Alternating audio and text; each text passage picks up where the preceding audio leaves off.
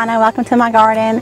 Today I thought I'd do a different kind of video, and I've been going back down through memory lane lately, and in doing so I also went back and looked at some of my old square foot gardening videos, and so I wanted to just highlight some tips and tricks from that garden series. They weren't the best quality videos, but there was a lot of information in there, and I thought it would be fun just to kind of show a clip from my old garden. And so keep in mind the videos are not that great, but when I show the video clip, I'll put down the square foot garden video number, because when I recorded those, I put down Donna's Square Foot Garden. I would put like part 1 or part 50 or whatever it was. There were only 50 videos. So here you go. Here's your first tip. I'm going to limit this to 5, even though I have a lot of them. So if you guys like this, I can do another 5 in another video. So the first tip, and something that I like to do a lot, and you can see it all through my videos, was that I would take a little stocking and I would wrap that around my fruit, like tomatoes and peppers, and that would protect them from the insects, and it would also disguise them from the birds so they wouldn't know what they were. And so that really helped me out a lot, and I'll show you some video footage from the old garden. At least one good beefsteak that I can pull. I had this on here to protect it from the birds, since I didn't wrap it up in the netting. I'll go ahead and pull it too.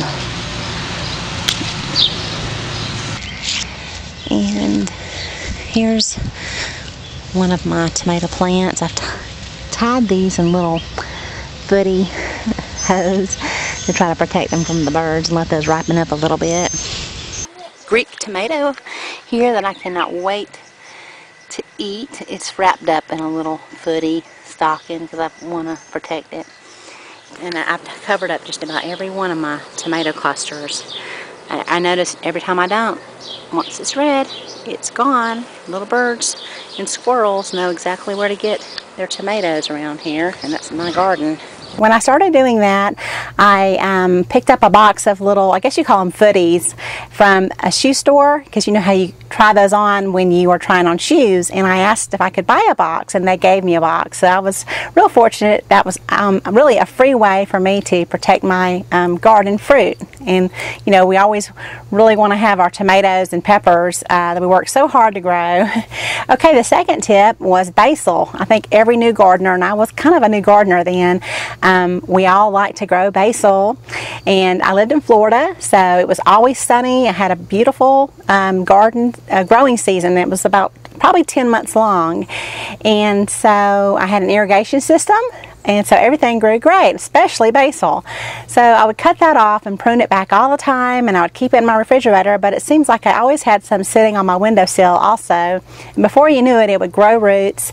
So I was so happy to show everyone how when you grow roots on basil, you can actually repot it.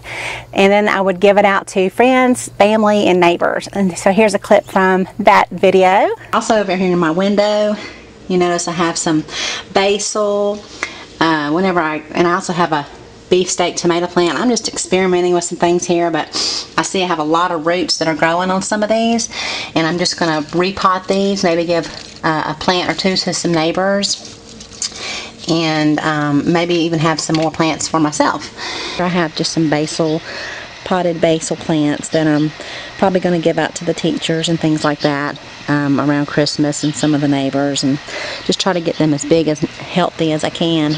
Now today I don't really do that with my basil too much, because it bolts so quickly. It'll just go straight to seed, and I really like to just plant my basil from seed today because I really like the new growth. But I was a new gardener, and I still today will not throw away a piece of basil if it has propagated. Let's say if I just put it in some water and then I check on it later and there it has roots, it will find a way in my garden somewhere.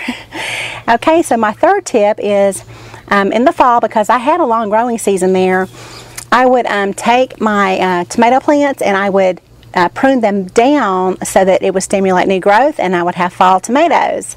And that was something that I routinely did there, but now I'm living in North Carolina in zone 6B, so I don't really do that. I probably could if I really tried hard. I could do something with a tomato plant and grow it in a container, then move it indoors or something, but I haven't quite taken that step. But here's a clip from that video.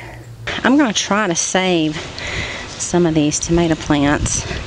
What I've noticed, a lot of these are doing is at the base there are new shoots coming out with blooms on them. So I'm going to go ahead and just cut off on a lot of my tomato plants just above that stem, and then maybe this latter part of the season I can start getting some tomatoes again, and this will just be like the same tomato plant. Maybe it'll do even better now that the temperatures are kind of leveling off a little bit. So I have 3 nice sized beefsteak tomatoes on here, and I also have some more blooms. And this, if you remember from any of my previous videos, was one of the tomato plants that I cut off the main stem and just let one green stem grow. And then another tip was that one time I actually pruned a tomato plant on the top, so I kind of almost topped it off because it was growing just so tall. I was going on vacation, and lo and behold, when I got back from vacation 2 weeks later, that tomato plant had just bushed out and just had taken over the bed and the grass that was on the outside of the bed, and I had pretty much a tomato bush on my hands at that point. So that was very fun to learn that I could do that, and that, I think that was in 2008. That was really early in my garden series. So I went ahead and topped it off because it's getting too big. It's growing higher than my stake, and I'm going on vacation soon, so I won't be able to take care of it. But wow, this tomato plant is just doing wonderfully. And I topped it off, but still it's shooting off to the sides producing blooms. So I don't know if I'm going to get this little rascal to stop growing. Who's ever heard of that problem? But I guess that's a good thing. And this is the Roma grape tomato plant that just keeps taking over and getting bigger and bigger. But I actually topped this one off before I went to Greece on my vacation because I knew I couldn't get any taller than the stake that it was on. And then it just decided to bush out. So that's what I let it do instead of keep trying to train it up the stake. This is the Roma grape tomato plant that just keeps on putting out tomatoes. I'm not complaining. I probably am. Right now I'm getting about 20 of these a day. So we're having fun with the tomatoes. I was glad to be able to share that with all of you out there who've been following me since then, and hopefully those of you who are new to my channel, you're learning something new from all these tips. And then now my final tip is that even now in North Carolina, where I live in a colder climate, I will still dig up or take in my pepper plants over the winter. And I did that a lot in Florida. I would grow pepper plants in containers there, and I really just had to keep those on my screened-in porch to kind of protect them over the winter. Here I actually move them into my garage because we get really cold here, but I would also do that to tomato plants in Florida. So keep that in mind. If you want to protect something over the winter, give yourself some time, about a month or 2, before you want to start taking it indoors, because you have to harden it off and get it to adjust to its new climate, just like you would if you had a seedling from indoors and you were moving it outdoors. So keep that in mind for your pepper plants or your tomato plants. If you're going to plan on moving them inside for the winter, go ahead and start moving them in and out. So here's a clip for where I talked about how it's going to move in my tomato plant. This is a nice little Greek tomato plant. I put that in about a month and a half ago. It's doing well, and I'll probably pull it out before it gets too cool, maybe a couple months. Put him in a pot and keep him through the couple of cold months that we have. Keep him inside and then bring it back out, and maybe I'll have a nice little Greek. This is a heirloom tomato seed that I grew that from.